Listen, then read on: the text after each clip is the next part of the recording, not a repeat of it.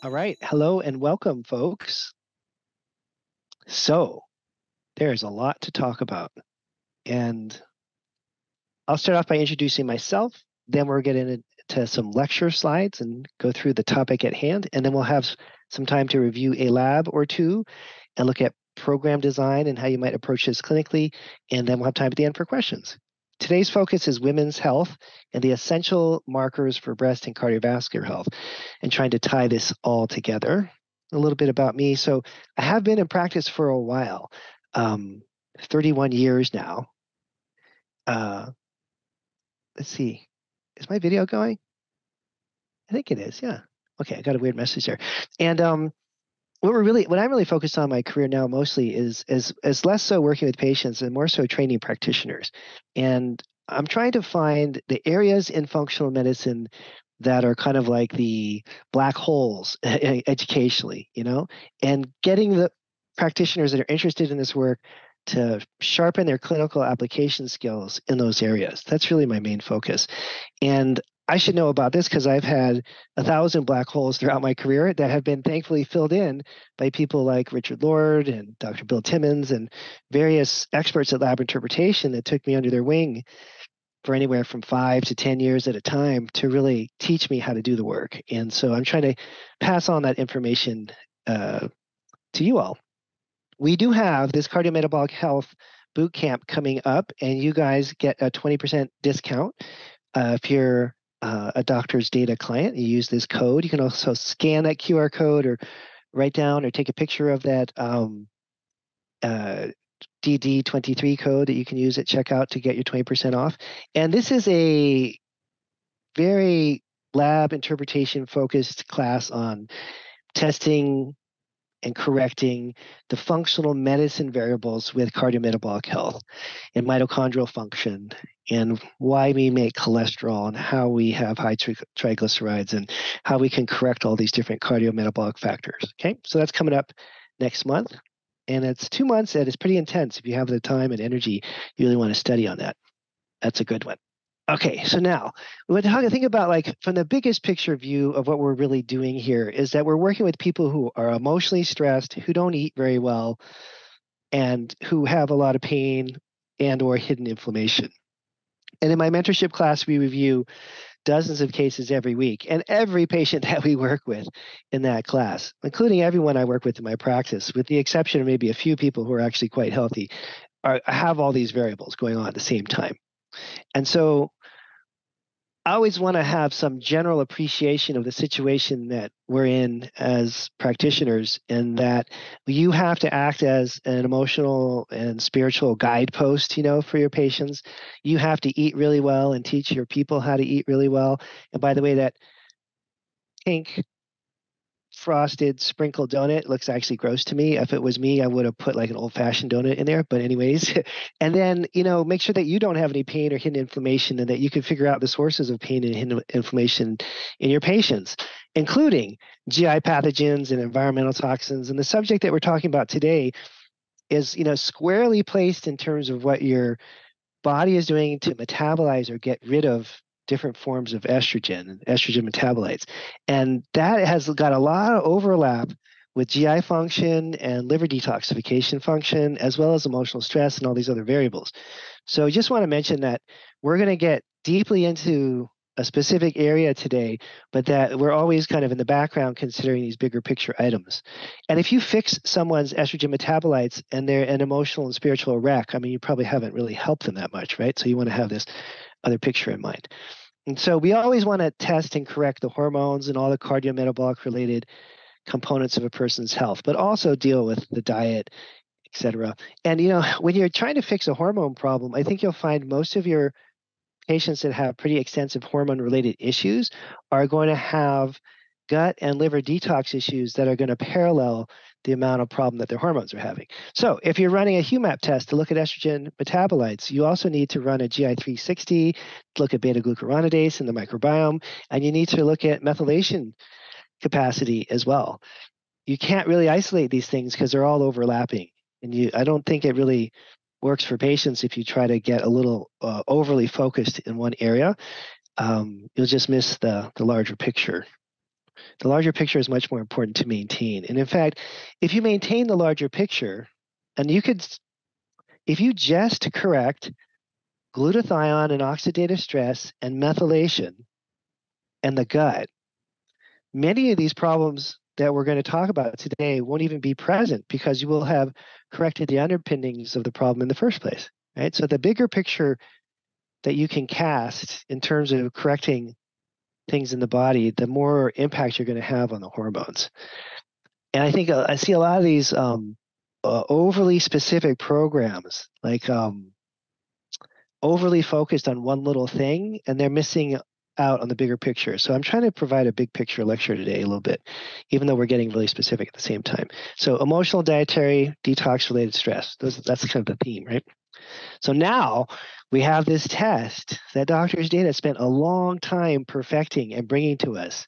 And they have brought us color, they have brought us data, they have brought us a lot of information packed into this test.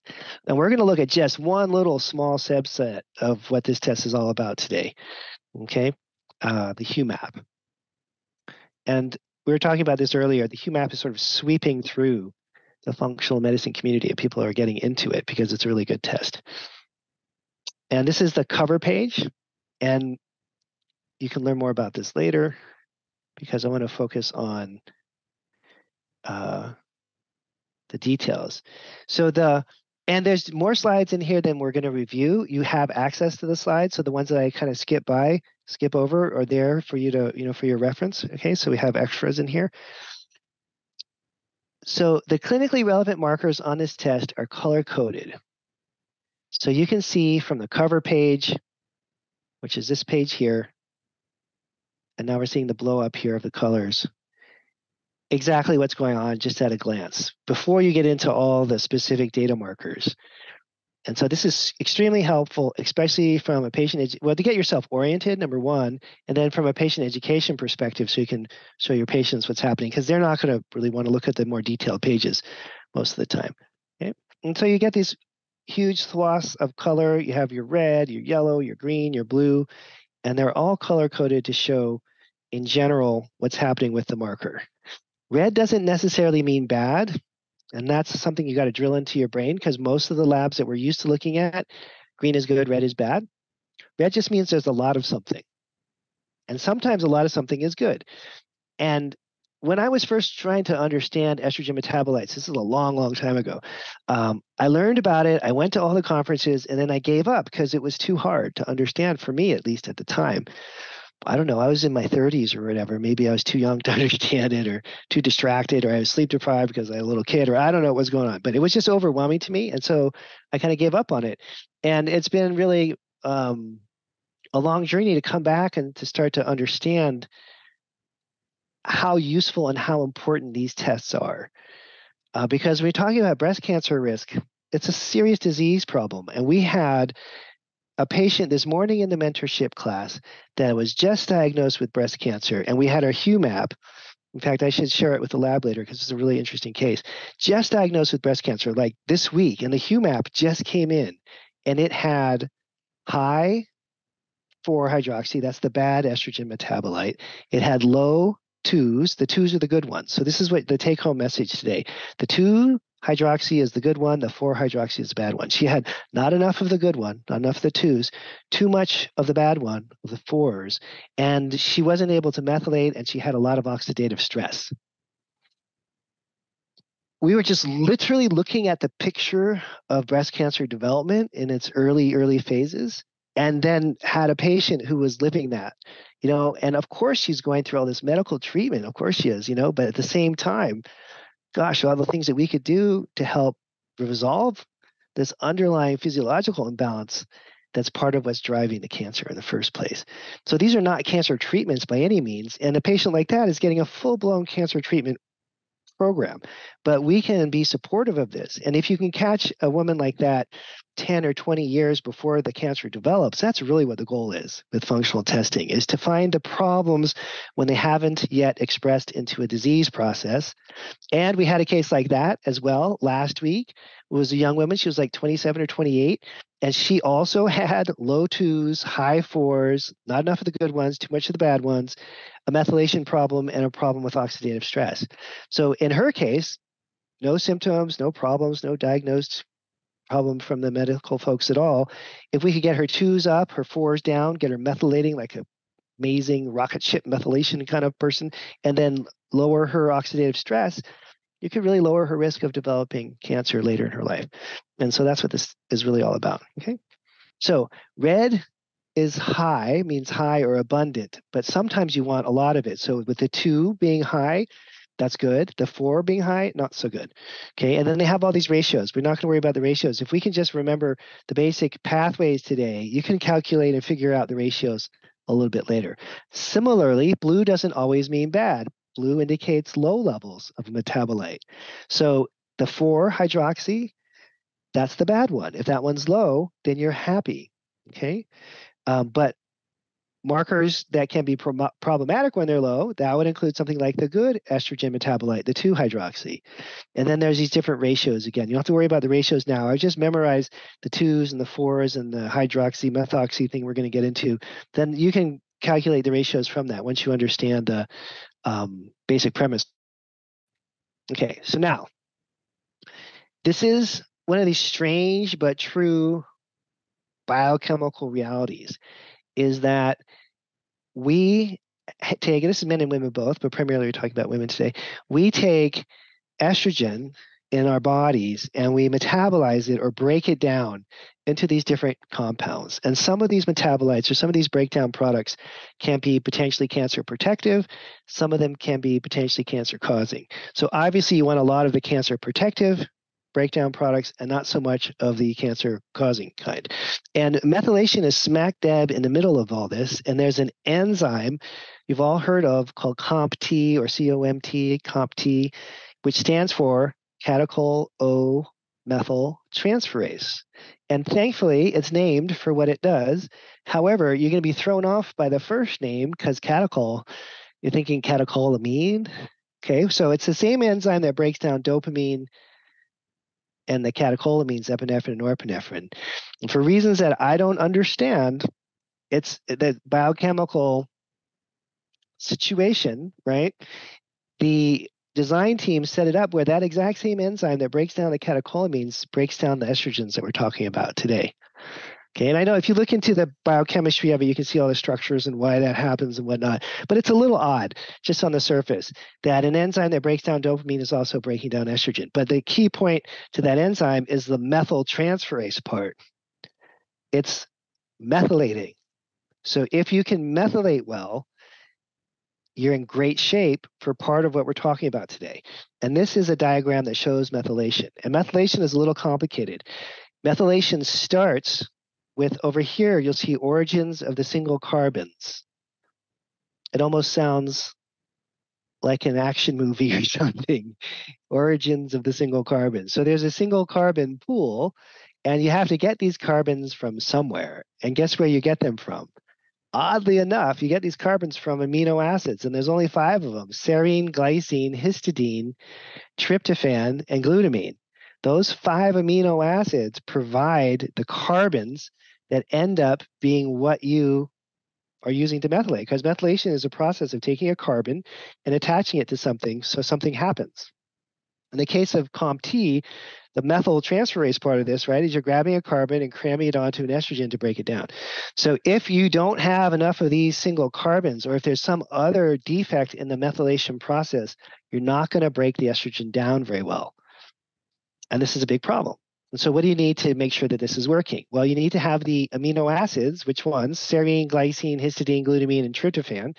You have to have adequate amounts of those amino acids. And you have to have, as I'm sure you all know, for methylation, B6, B12, folate, betaine, choline. Sometimes people supplement with SAMe or methionine, but you need a whole variety of nutrients to make sure methylation is working. And here's a blow up of that that's a little more detailed. So we have our methylation cycle where methionine is going to homocysteine, and this is sort of circling around there, right? And then off of that, we're getting these methyl donors. And the nutrients, again, B6, B12, and folate are the main ones that most people think about. But this diagram back here is just to remind you, hey, there's amino acids involved in this process also. So if you don't have enough of the single carbons, this thing's not going to work. Similarly, if you don't have the right amount of B12 or the right kind of folate and all that, it's not going to work either. Now, methylation defects would be problem number one. Problem number two that would lead to estrogen metabolite issues is going to be oxidative stress, excessive oxidative stress. And we're all familiar with this. DNA damage is induced by oxidative stress. DNA repair, I guess not even DNA repair, but not allowing the DNA to be damaged in the first place is one of the jobs of the antioxidants like glutathione. So one of the ways that we can make up for problems with estrogen metabolism is by having enough antioxidants in the person's system. And if they have a lot of oxidative stress, then you're going to have a pretty big problem. And you have a lot of oxidative stress and low glutathione and poor methylation, you have two big strikes against you in terms of these different pathways that we're looking at. And here's the process of glutathione production and methylation yoked together. So here at the top of the diagram, you see it says oxidative stress. So if we're under oxidative stress, then we're going to obviously increase our glutathione production because that's sort of a master antioxidant, right? And as a process of doing that, we're also going to decrease methylation. There's only so much of this stuff to go around. So methylation and oxidative stress, methylation and glutathione production are tied together in a variety of different ways. There's other ways that they're tied together too, but under the pressure of oxidative stress, we're going to preferentially make glutathione and methylation will suffer. There's other things that can operate in the opposite direction too, but we're mostly interested in glutathione for today's talk. All right, and you can measure all these things, right? You can measure glutathione, you can measure B vitamin status, you can measure amino acids, you can measure oxidative stress. You can test for all these things, so you're not just wondering. And here's another diagram that sort of ties some of these things together as well. Now, methylation profile. Look, it's a test for all this. You don't have to guess. Methionine, cysteine, esidenyl thionine, how do we pronounce that one? Homocysteine, cystathionine, look, they're all right here. And they have these ratios. So this is a direct measure of all this stuff, which is reflected in all this stuff, okay? Now, when you look at methylation, the methylation profile, what they're measuring, look back up here at glutathione production. Look how intimately connected these are. Look, there's our cystathionine and cysteine or cysteine, or both of them right there. Okay, they're all connected through these different pathways. Here's our homocysteine converting down into the cystathionine and cysteine and cysteine, and then zoop over here to glutathione production. So all these pathways are directly connected. In other words, methylation and glutathione are yoked together, inextricably connected together. You can measure the methylation. If this is not working well, you have to correct it. And that's going to start to get the ball rolling in terms of getting rid of the estrogen that you're trying to clear. Now, here's a section of the HUMAP with the various markers. The 2-hydroxy, 4-hydroxy. And if you're new to this, all you really should remember in the beginning is that the 2-hydroxy is good and the 4-hydroxy is the cancer-causing one. You can learn more about the 16 later, but that could be like next level. Wait a few months, kind of digest this first chunk first. And then you'll see here these ratios. These ratios are showing you how one compound is converting to the next, how one metabolite is converting to the next. And that tells you a lot about the enzyme activity, the CompT or methylation activity. Remember, that's catechol O methyltransferase. So that enzyme is named for what it does. It's letting you know if you're methylating well or not. Are you breaking down these estrogens? And what you want to do is to break down the 2-hydroxy into the 2-methoxy, and you want to break down the 4-hydroxy into the 4-methoxy. And you can get some more detail on that later. But if you're not methylating well, then there can be a problem with the wrong estrogen metabolites building up, okay? So that's methylation. And then look how convenient this is. Down here is the oxidative stress marker, a very famous marker called 8-OHDG.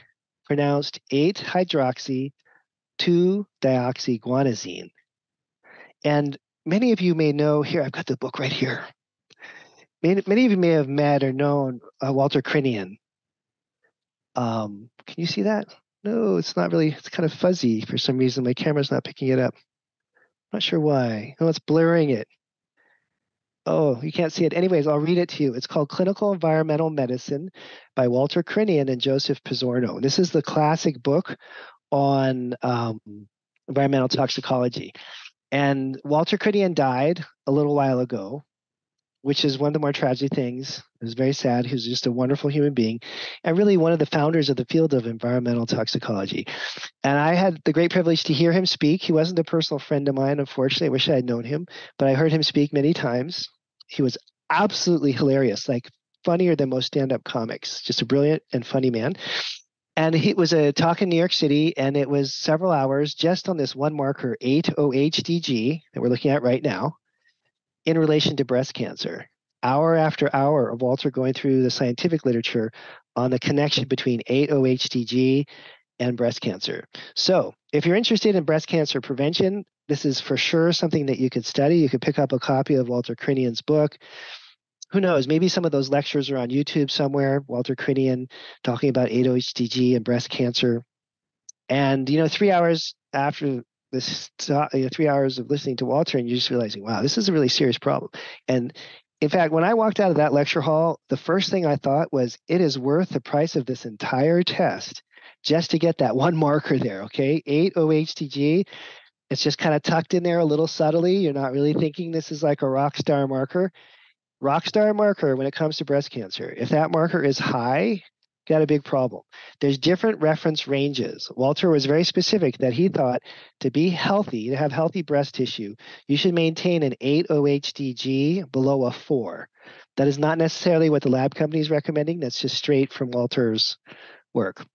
And so that's what I've adopted because he was one of my heroes. I sort of worship the guy. And so I figured, hey, if Walter said that, I'm going to say that too, because the science behind it is pretty outstanding. Okay, so 8-OHDG, you can see the ratios are going to be helpful for you to see what's happening with methylation. You don't have to memorize these ratios yet. Memorize the markers first, and then the ratios will start to make sense. Okay.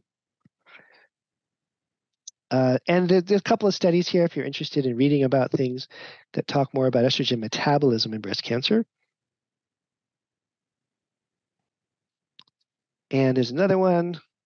Again, you'll have copies of these slides, but there's a fair amount of work that's been done in this area on exactly what we're talking about today. Okay, DNA adduct formation, whatnot. Okay, so let's take a look here. And this is from one of those studies. This is a slide I grabbed out of one of those studies that we just looked at there.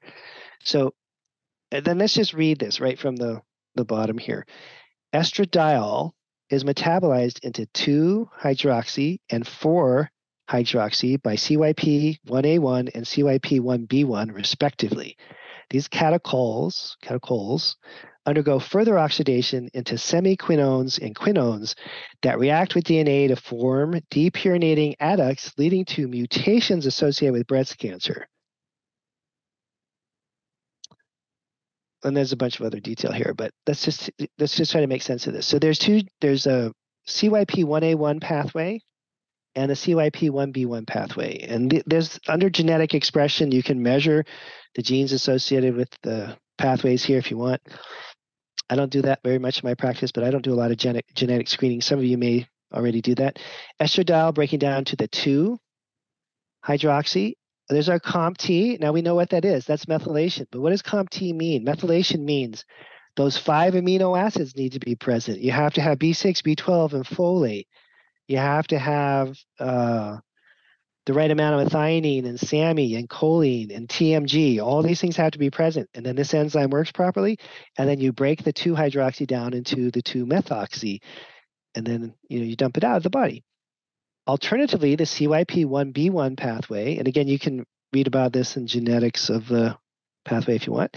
4-hydroxy, that's the potentially bad one.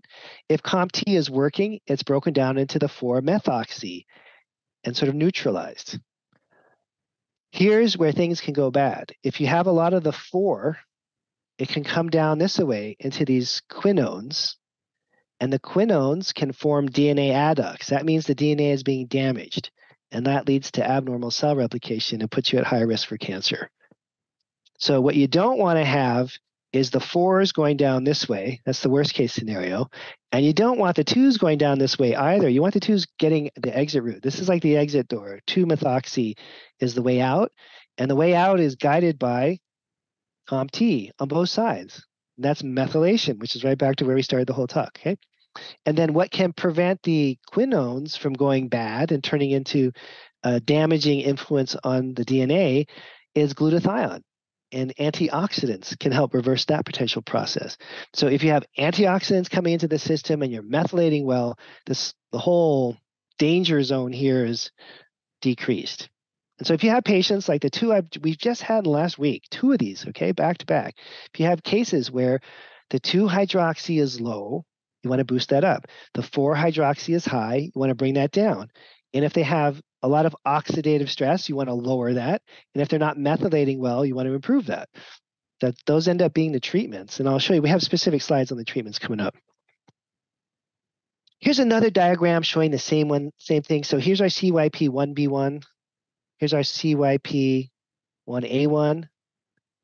Remember, going in these different directions. Here's our COMT, which is just a fancy way of saying the methylation process. So again, the same exact breaking down of estradiol into these different compounds. And now, here's that same stuff, but it's measured on the test. You can measure this. 2-hydroxy, generally considered safest. We're ignoring the 16, okay? 4-hydroxy, potential for DNA damage. So you want a lot of the 2s and not much of the 4s. And the test just lays this out for you. Clear as day. Here's our 2s. Here's our COMT, that's methylation. So think of that COMT as being B6, B12, folate, choline, methionine, right? Just think of it as nutrients. These are the nutrients that are making this happen, the cofactors and nutrients, betaine, TMG, whatever you want to call it. Those are the nutrients. And then converting that 2 into the 2-methoxy, so your body can get rid of it. And then over here, we got the 4, that's the bad one. Same nutrients here, COMT, B6, B12, folate, methionine, trimethylglycine, choline, same exact nutrients are running this pathway. So instead of COMT, instead of the enzyme, think about it in terms of the nutrients, because that's the treatment. So the 4, you want to be broken down from the 4-hydroxy to the 4-methoxy, because that's less risky, less damaging. And then they graph this out for you in a million different ways, so you can see exactly what's going on the lab. Okay, they have color-coded graphs, so you can see exactly what's happening with each of these metabolites and where the glitches are.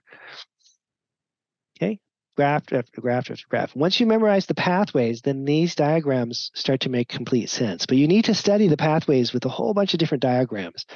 I must have looked at 20 of them, different diagrams from different research papers, and then it starts to click. And then when you look at these diagrams, you're like, oh, I totally understand everything on here because I've seen this in 20 different ways. And, this is like, I got a gripe here. I'm just going to go on a personal gripe moment here because there's no one to stop me. It's not like normally when you're at a conference and there's someone in the back that's looking at you going like, stop, don't do this, Kalish, stop, don't do this. So, the gripe is that we're supposed to be learning how to do this stuff and then looking at lab reports. Okay, so you gotta read all these research studies. You gotta look at all these different diagrams that the researchers put together for us. Memorize that, understand that, and then bring all that intelligence to the lab report. Okay, don't just rely on the lab report to teach you all these things. It's just not how medicine is supposed to work. You're supposed to know it, and then you go to the lab report, and then the lab report makes total sense. You're like, oh, I understand the 2, the 16, the 4. I read about this. Now you're seeing it in action on the lab. That's the way that I think to really sort of capture this information. And here again are the different forms of estrogen. So you have the estrone or E1, then you have the 2-hydroxyestrone, 4-hydroxyestrone, 16-hydroxyestrone, right? You have the 2, the 4, the 16, different metabolites. And then you have the methoxy, that's the one that's broken down from the hydroxy.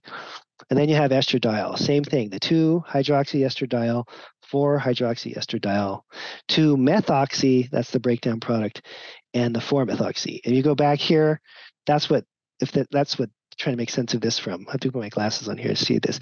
2, okay, and then the 2-hydroxy, 2-methoxy, E1, E2, E1, E2. E1 is estrone, E2 is estradiol, and then the 4-hydroxy and the 4-methoxy. M is for methoxy.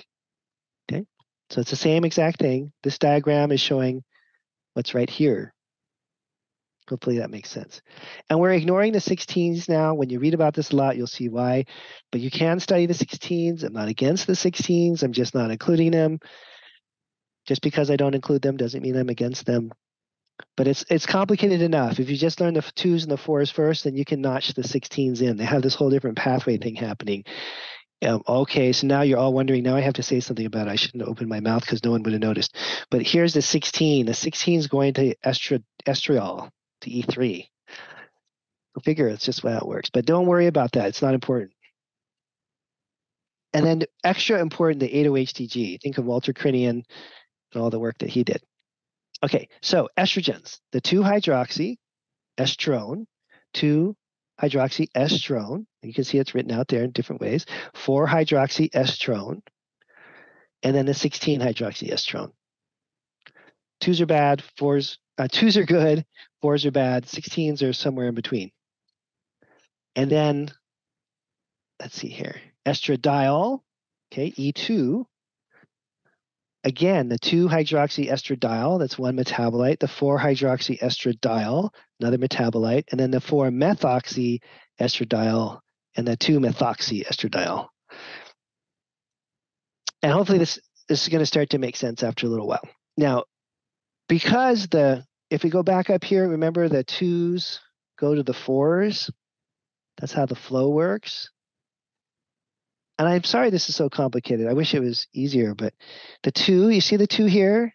The 2-hydroxy estrone and the 2-hydroxy estradiol, they're converting to the 2-methoxy. Remember that? Okay, and here's the 4-hydroxy estrone and estradiol. The 4 is converting from the hydroxy 4 to the methoxy 4. Okay, so that matters a lot over here because that's where these ratios are coming from.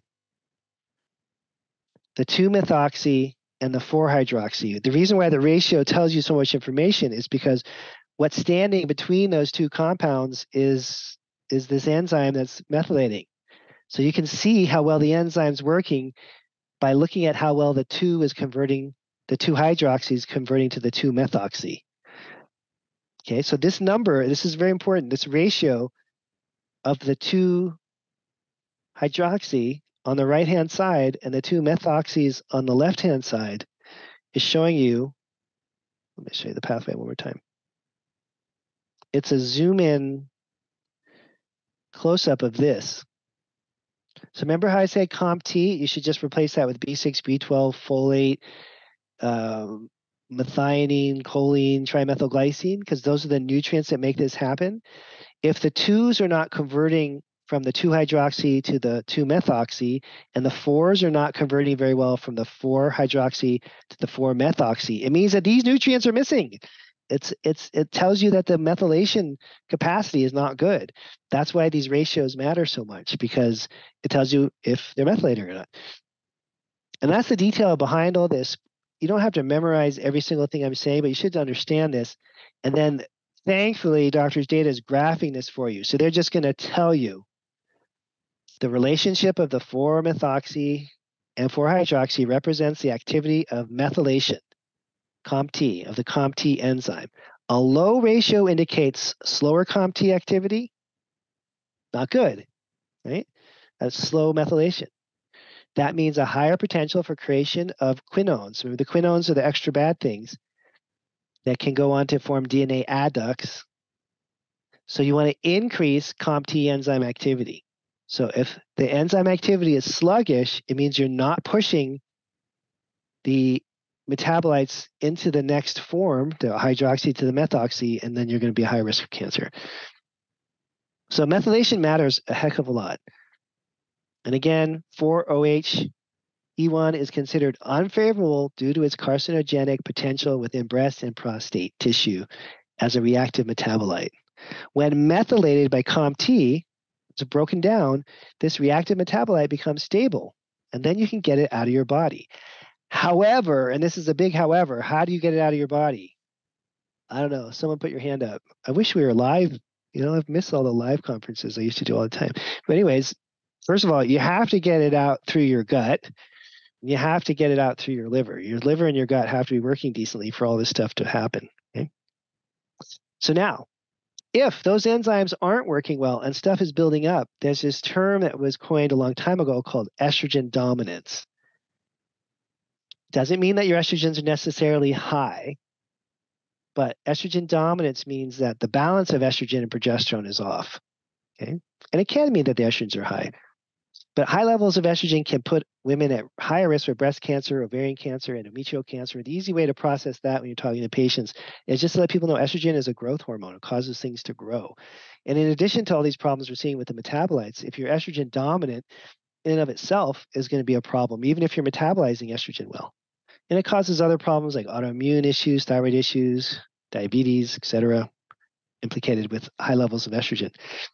So to get all this corrected, we want to fix the detox pathways in the liver so your body can just clear estrogen, clear estrogen, clear estrogen. Just get out what it needs to get out so it doesn't build up. You do away with this estrogen dominance. You're going to have to get environmental toxins cleared out of the body too, because you only have one liver.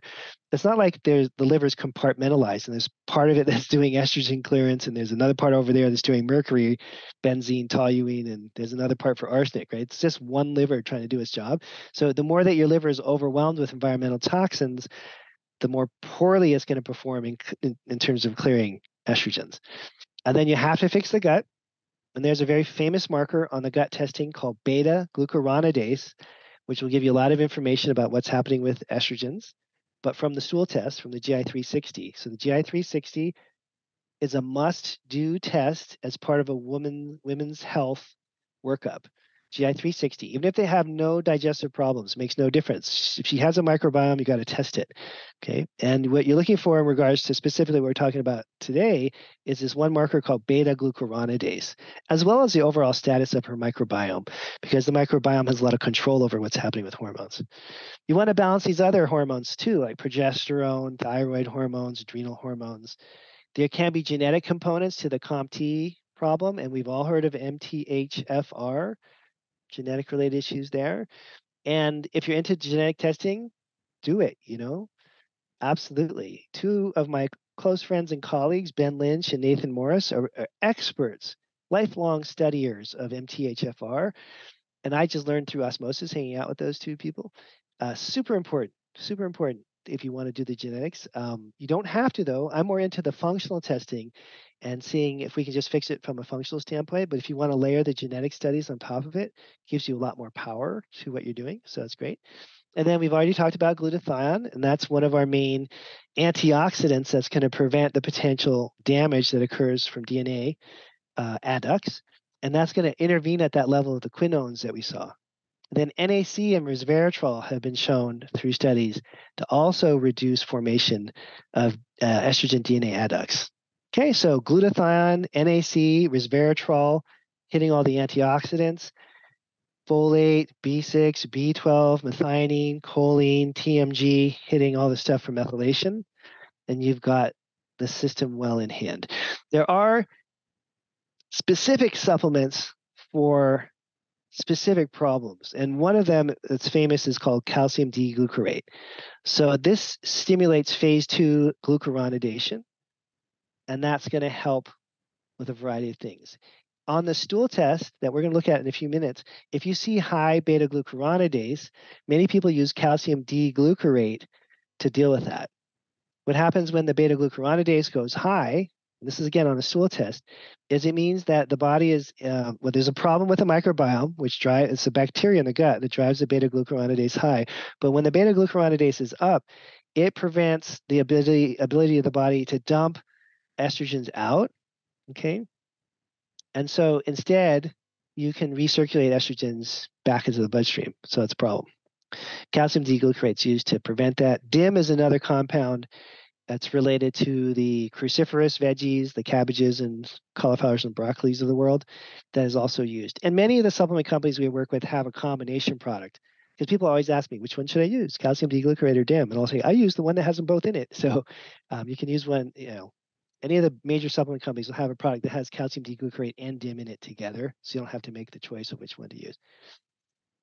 And this comes back to just a very strong argument for eating broccoli, cabbage, and Brussels sprouts. And it's not Brussels sprouts, it's Brussels sprouts. I had to check that. I didn't know that until I put this slide together, but it is. It's spelled with an S, named after Brussels. I guess Brussels isn't really a word. I always thought it was. Anyways, it's the sulforaphane that we're really after. So every time we get a hormone case in my mentorship class, there's someone that puts their hand up and says sulforaphane for treatments. It's almost like a joke now. So I try to like preempt them now. I'm saying, and you can use sulforaphane. I got to try to get that in before someone else gets their hand up. So sulforaphane is one of the primary treatments for all these things. In fact, sulforaphane is a treatment for just about anything. If you saw My Big Fat Greek Wedding, that dates me because that movie was like 100 years ago. The guy, I think he had Windex. His cure for everything in the world was Windex. He like sprayed it on to clean stuff. He sprayed it on like people's cuts and whatever. He sprayed it everywhere. So sulforaphane works for everything. Okay.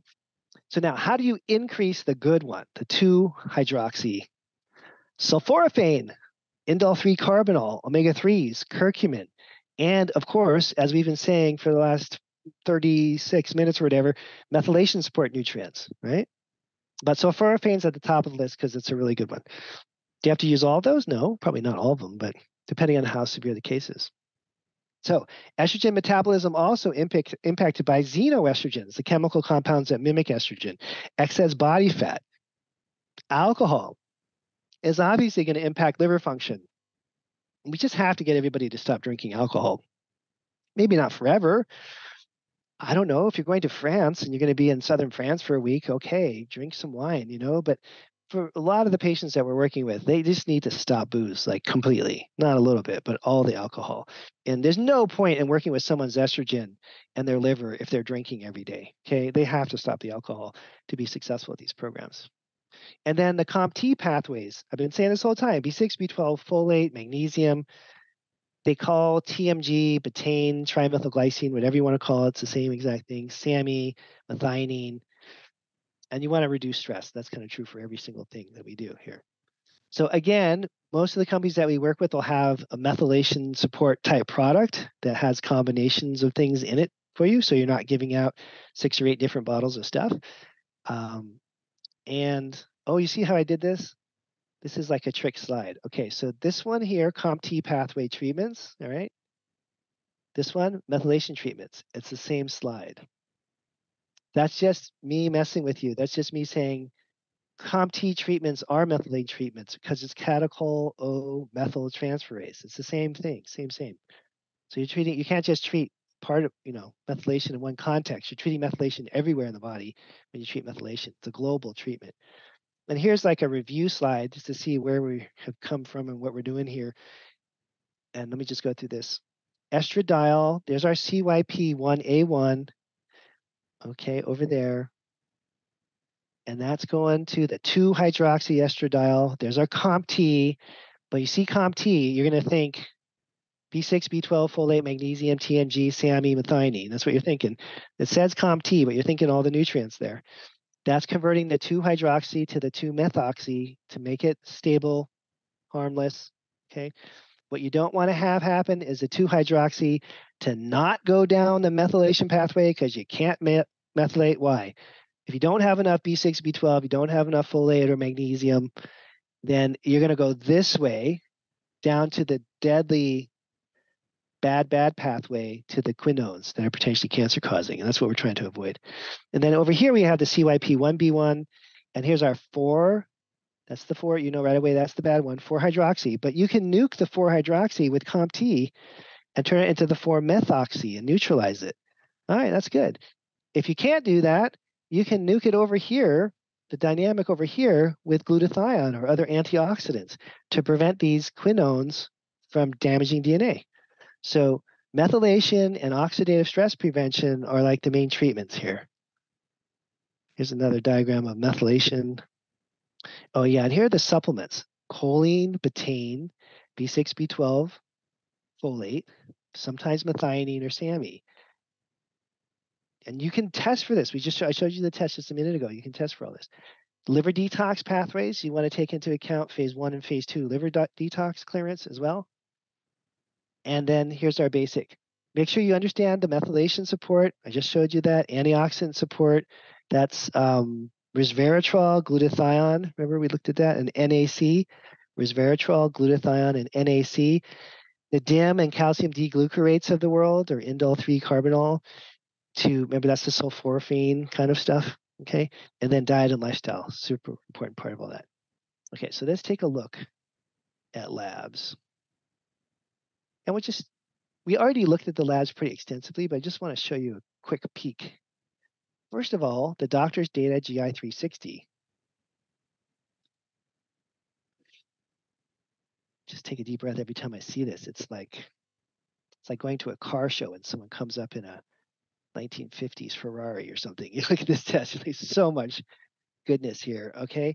Dysbiosis index, diversity score. I know we're not talking about that. We don't have time, but you guys, you should know all this. It's so important, and you can help so many people if you figure out this. Yeast overgrowth, but there's just one marker we're hunting for on this test.